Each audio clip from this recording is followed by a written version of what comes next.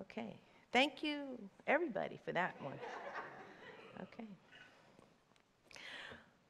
Okay. I'm a little conflicted about Martin Luther King Day and Martin Luther King weekend.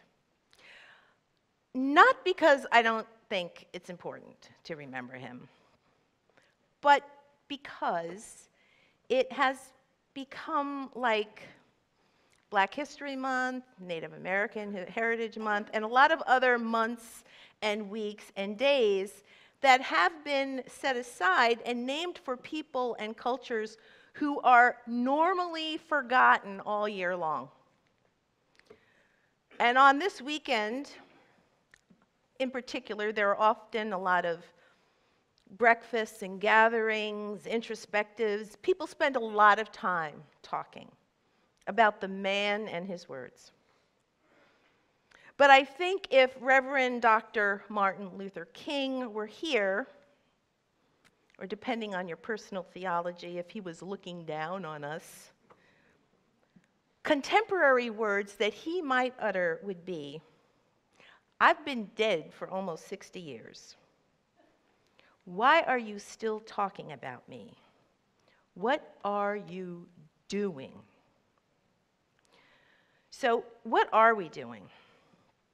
Well, I'm going to tell you a little bit about my day yesterday. I went to the March on Washington for Gaza. And it was, thank you, but thank you. It was just one protest among many throughout the world. It was a beautiful day. It was good to see the solidarity between so many Black and brown and white faces, Muslims, Christians, and Jews, and I'm sure many Unitarian Universalists, together for a common purpose, to call for a ceasefire and ultimately an end to the occupation. I felt that being present was the least that I could do. But I'm sure that on my own, by myself, it wasn't enough. But with so many people there, I think it was something. Reverend Dr. King's name was brought up many times by the speakers. I think he would have approved of the global effort yesterday, not just because it was a nonviolent action taken by those who wanted change, but because the action was protesting something called the triple evils at work in Palestine and actually throughout the world today.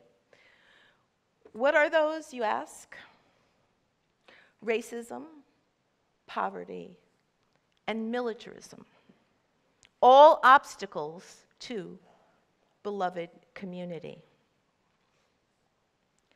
And we talk a lot about beloved community. It's the name of the sermon today, right? It's in our 8th principle, in which we covenant to affirm and promote journeying toward spiritual wholeness by working to build a diverse, multicultural, beloved community by our actions that accountably dismantle racism and other oppressions in ourselves and in our institutions. And one thing I want to point out to some of you, if you were kind of sort of paying attention and if you had the hymnal open, the song that we sang, one of the hymns, Answering the Call of Love, it started out as Standing on the Side of Love. And some people raised concern about what some call the ableist language of that musical piece. And the composer said, well, let's change it and make it a song that's welcoming to all. Those are the kinds of things that people do. And in the most recent version of the proposed revisions to Article 2 of the bylaws of the Unitarian Universalist Association, justice is identified as a value requiring all of us to work to be diverse, multicultural, beloved communities where we all thrive. So, King's work should be made manifest in our work as Unitarian Universalists. Now, while he did not coin the term, Reverend Dr. King spoke much about it. What exactly is it?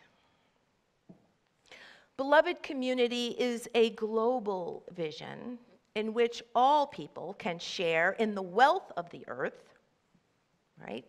That's a challenge for some people, I think. In the beloved community, poverty, hunger, and homelessness will not be tolerated because international standards of human decency will not allow it. Racism and all forms of discrimination, bigotry, and prejudice will no longer exist in beloved community. International disputes will be resolved by peaceful conflict resolution and the reconciliation of adversaries instead of the use of military power and might. Love and trust will triumph over fear and hatred. Peace and justice will prevail. That's a lot of stuff. How do we achieve it? And not just talk about it, right? Well, some of it involves nonviolent political action. And that's what happened yesterday.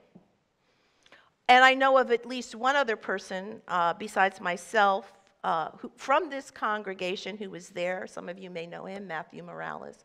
Was anybody else there today? Yesterday? Okay. That's okay.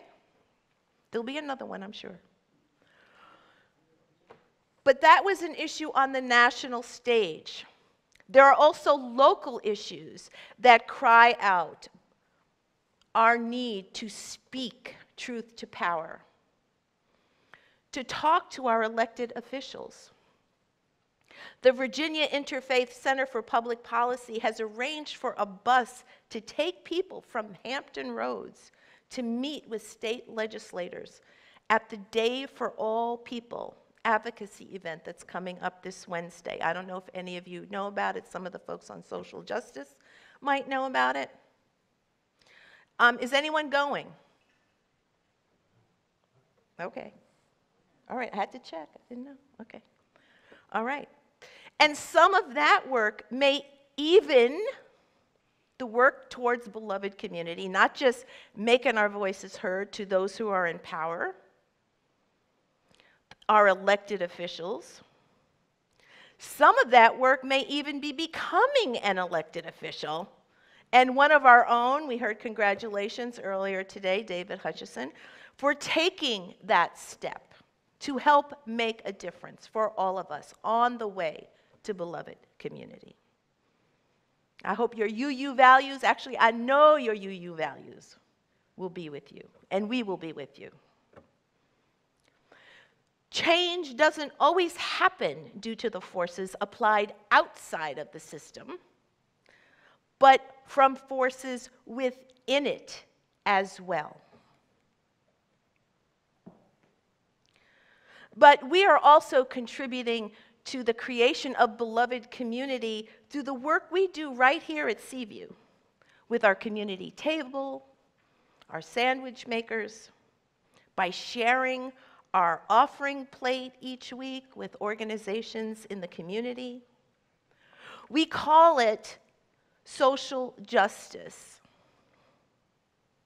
But I like to call the work that we do to make the world a better place faith in action, because that's really what it is. And as a people of faith, that means the achievement of beloved community can start right here with a spiritual practice. I have a daily practice that I engage in. How many of you have a spiritual practice? No judgment, okay. No judgment, that's okay. Now, you can, as a spiritual practice, you could pray. Some people pray. Some people meditate. Some people read. Some people walk and reflect. There's a lot of things that you can do. Now, I'm going to offer something up. Hopefully that will also be a spiritual practice, but will move us along on the road to beloved community. Each year, the UUA puts together a bunch of resources for something called 30 Days of Love. Okay, another question. Has anybody heard of that? Okay, I see some hands. Okay. Well, all of you are going to hear about it right now. Okay. It's described as a month of spiritual nourishment, providing grounding and shared practices of faith and justice. Now, it officially begins tomorrow on Martin Luther King Jr. Day, and it runs through Valentine's Day, which is next month.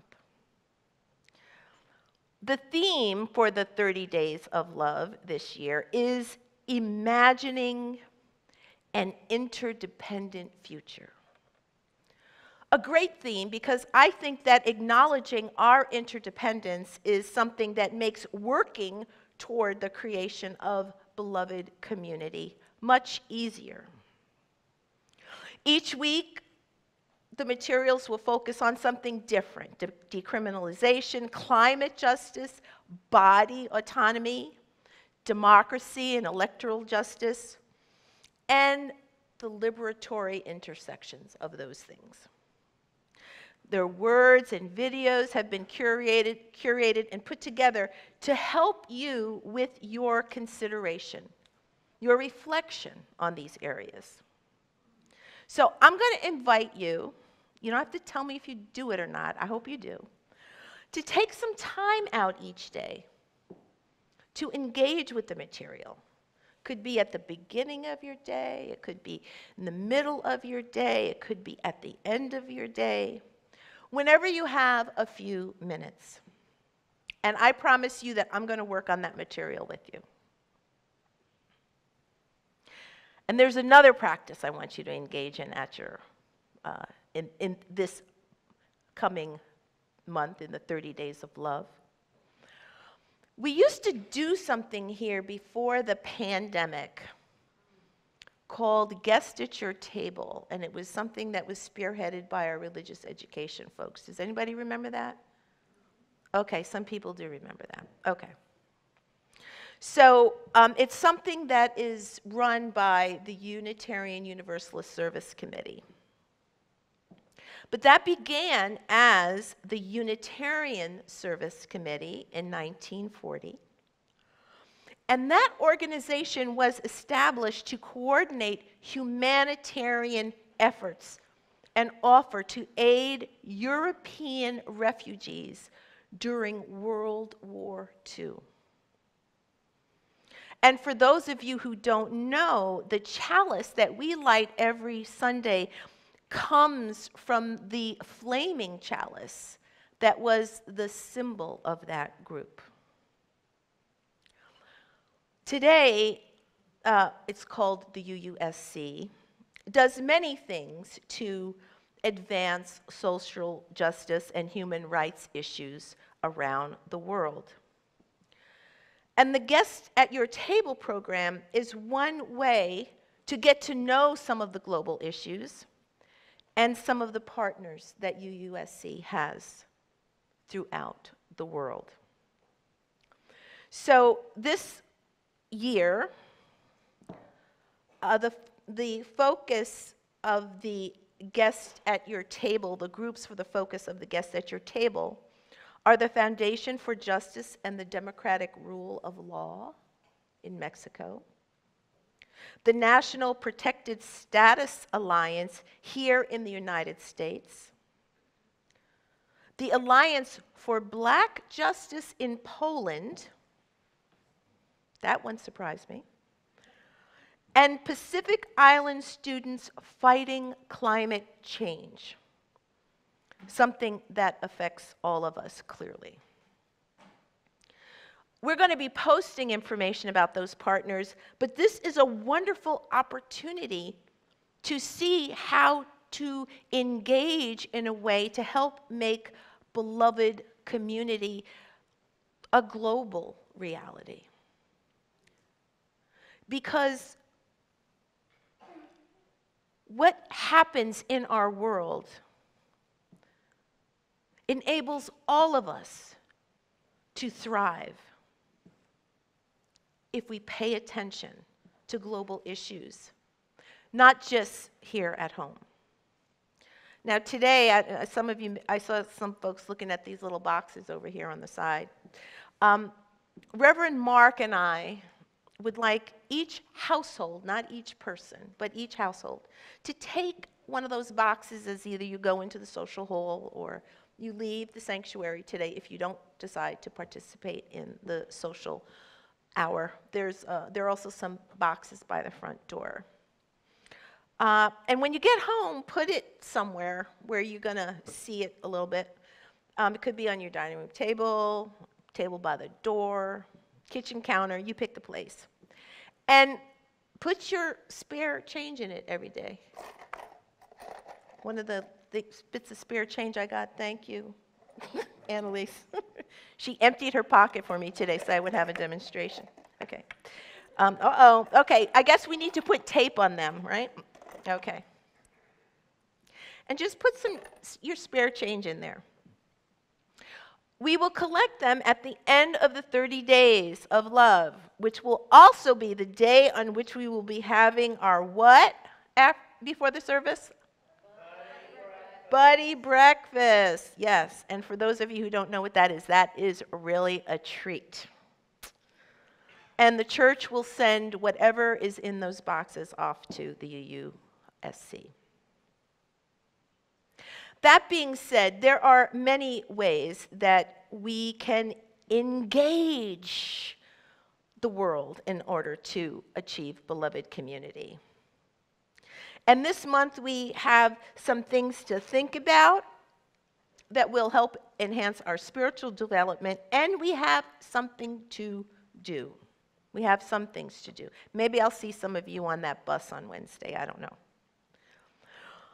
The Prophet Muhammad said, "It is a charitable donation when a Muslim plants a tree or grows crops and the birds or humans or cattle eat from it." And the work of creating beloved community is much like planting a tree or sowing a seed. It is a gift that we give to the world that we may or may not see in our lifetimes, but it is a gift that can make a difference. And now please rise in body or spirit and join me in singing hymn 95.